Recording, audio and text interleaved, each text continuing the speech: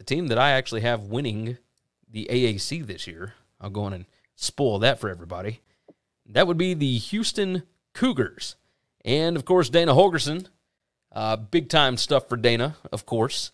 12-2 last year. Their post-game win expectancy said they should have been in the regular season closer to 10-3. Somewhere in there, it was 10.08 and 2.92. Their conference record last year was 8-0. Their projected SP Plus record this year is 9-3. They did go 8-6 against the spread last year. Cincinnati did the exact same thing. Offense was not great last year. Like number 61 in offensive PPA per drive. Their rushing success rate was awful. We'll start off with the offense here. The loss of the running back, Alton McCaskill, to an ACL injury in spring, that hurts, right? That really hurts.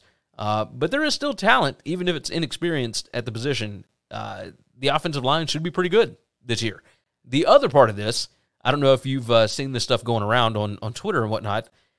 You go back and look at every Dana Holgorsen quarterback. Every one of them. His final season has always been their best season. So this looks like it could be a big year for Clayton Tune, coming up. They've got a lot of wide receiver talent. They've got 2 wide receivers and 1 tight end with a ton of snaps returning. I fully expect Clayton Tune to be awesome. He had over 3,500 yards, 30 touchdowns, 10 interceptions last year. Obviously, you want some help from the running back position, but Holgo has shown he will fling that ball around. How do you feel about this offense? Love them. Think the offense is going to be good. Think the defense is going to be just fine. I think Dana Holgorsen is one of the best coaches in college football, and love him. And I think he's going to take Houston to high places. I have them 10-2. I have them 10-2 as well. My thoughts about the defense here: they returned 10 seniors that played 200-plus snaps each. Pass rushers Paris and Jones, the linebacker Muton, the cornerback Hogan, etc., along with, of course, defensive coordinator Doug Belk, who they gave a $1 million contract to so that he wouldn't leave for some of these greener pastures. Doug Belk, young guy, really made that defense click last year. He has built that thing up over a couple of years now.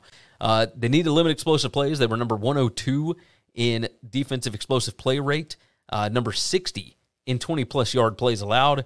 Other than that, the defense was awesome. I mean, as far as PPA per drive, they were number 6 in the country. Rushing success rate, number 14. Passing success rate, they were number 3. This defense was elite at basically every level.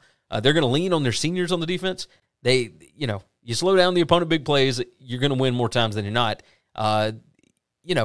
Just don't beat yourself this year. They were number 22 in turnover margin. Try and maintain that. Number 80 in penalties per game. Maybe clean that up just a touch. I've got them 10-2. I could see them going undefeated. I could see them, 11-1, somewhere around there. It does scare me. There could be a team that pops up that I don't expect them to lose to, because we have seen Holgorsen do this kind of stuff in the past, right? We've had really high hopes for some of his West Virginia teams, and it didn't exactly turn out that way. But you've got them 10-2 as well, right? Yes, sir. That's it. We both love our boy Holgo. Faux show on that. So yeah, I've got them 10-2 as well. 10-2 as well, and I can certainly see it. I think they win the AAC this year. I feel pretty strong about that. I think this is a loaded roster, a really good team. Really wish McCaskill was still with them. And we'll see. I mean, he tore his ACL, I think, at the end of March or early April. And, after that, ACL's what, they take 6 months now? 8 months now? Is that right? Yeah, it's going to be 8 months, probably 9, something like that. I mean, we did see George Pickens just do the exact same thing and then came back and played in towards the end of Georgia's season. Now, he wasn't 100%, but, he's good. So we'll see what McCaskill does. But either way, they do have talent at the position. It's not like they're going in with nobody.